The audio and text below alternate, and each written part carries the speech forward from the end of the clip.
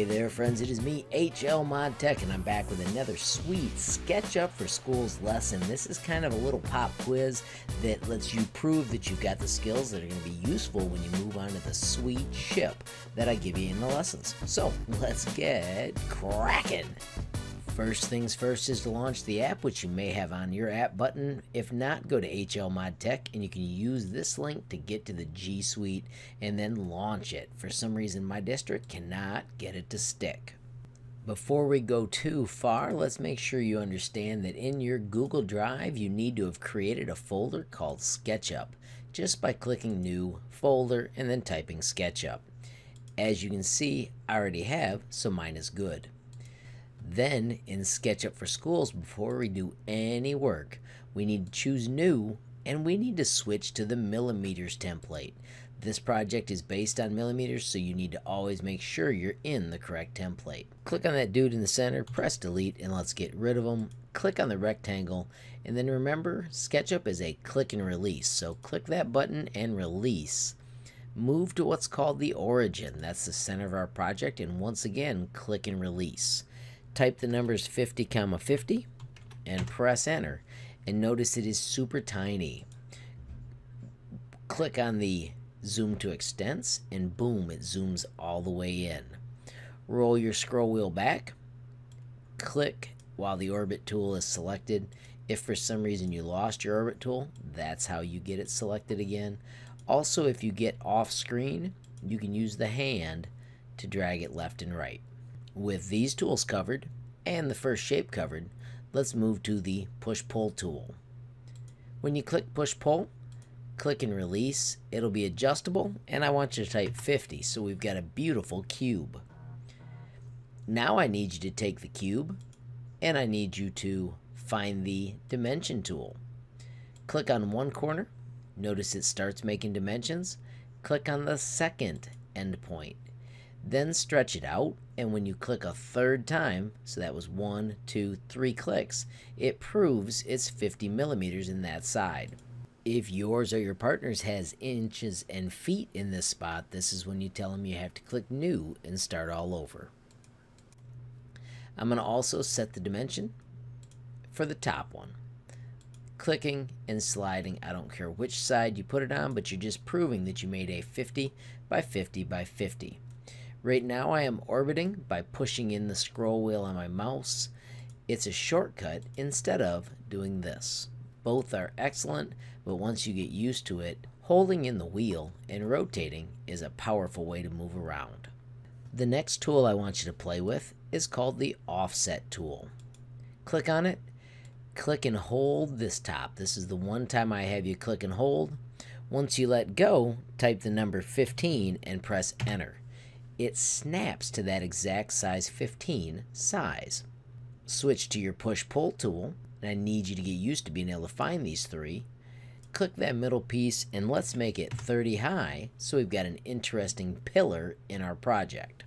Let's quickly use the circle tool. Once again, we click and release. I want you to find what's called the midpoint. Notice how it turns cyan. If we come over here and find the combination of midpoints, I have touched both midpoints, and the system guesses that that's what I'm aiming for. Stretch out your circle a little bit and then type the number 5, which is the radius, and press enter. This creates a circle that is 10 in diameter. Let's do push-pull, but do it a different way. See this red tip? I want you to touch the corner of each of these rectangles, but I want you to actually click on the last one, because then when we orbit, you can look around and you have just cut through your shape. One more quick shape to play with.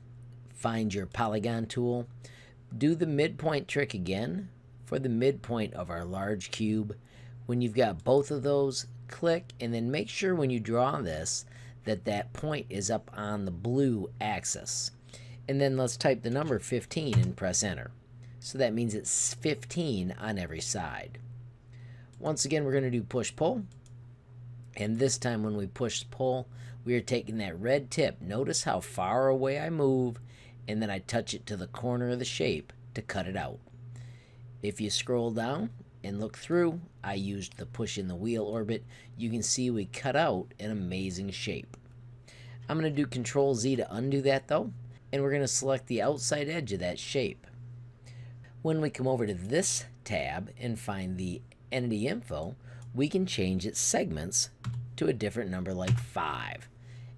Boom, it's an amazing pentagon. Let's use that orbit tool to get so we've got an angle, because we want to push this through to this corner. Click on your push-pull, make sure you're not holding the button, and then go touch that corner. Let's select everything with the select tool and drawing a box that grabs it all. And then let's find the move tool.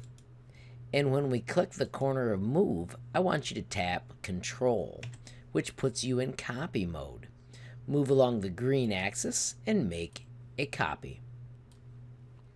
With it all still selected, or if you mess up, reselect it again. And if you're straight on, it gives you a better shot at only grabbing the parts you want. I want you to find another sweet button called Scale. Scale gives you handles that you could adjust freehand. I want you to just start it moving, and I want you to type 0.5, which will scale it to half its original size. Let's reselect our little shape. Let's do that same move. This time I'm going to use the shortcut for move, which is the letter M. And while it's adjustable, I'm going to tap Control so I'm moving a copy. I'm going to just set it on the green axis, right over here beside it. Once again, I'm going to go to my friend, the Scale tool. This time I'm going to stretch it out away from me, and I'm going to type 4 times as big, and boom.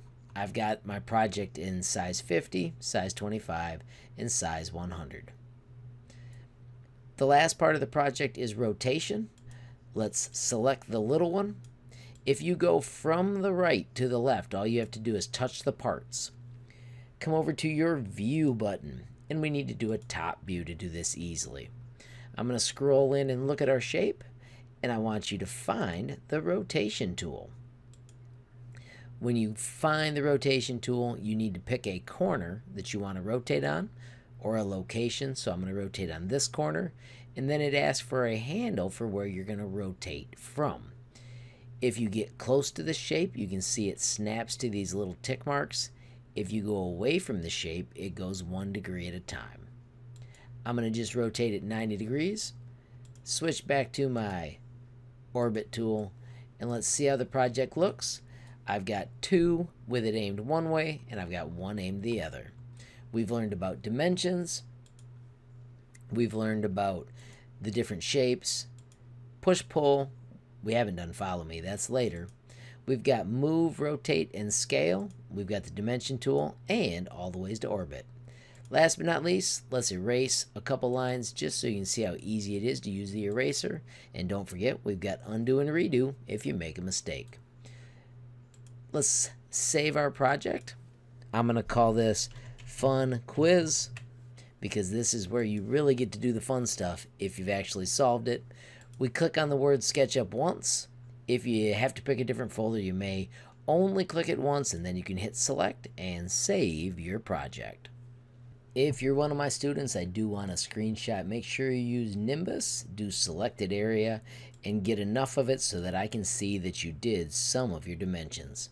Once you've got that, turn it into Google Classroom, and you're good to go. If for some reason you don't have Nimbus, I'll have a link up in the corner for the little tutorial that shows you how to add Nimbus. Alrighty friends, so if you've got here, I believe that you're ready to go on to the cool ship shape lesson. If you want to play around a little bit, you can move over here to the materials section. There are so many that you can search through, cool textures. I love playing with the different colors. I also love playing with things like glass and just making it so you can see through your shape, which is really kind of cool. That's all really extra though. The most important part were all those tools I showed you a minute ago. Just remember, if you do make cool changes, you do have to click save because it does not save automatically. So friends, if you found this movie useful, please hit that like button. If you've got a question, comment, or a suggestion, add it down below. If you haven't subscribed yet, what are you waiting for? Mash that subscribe button. And last but not least, hit the notification bell if you want to be the first to know when there's a brand new movie from me, HLModTech. Thanks for watching. Have a great day.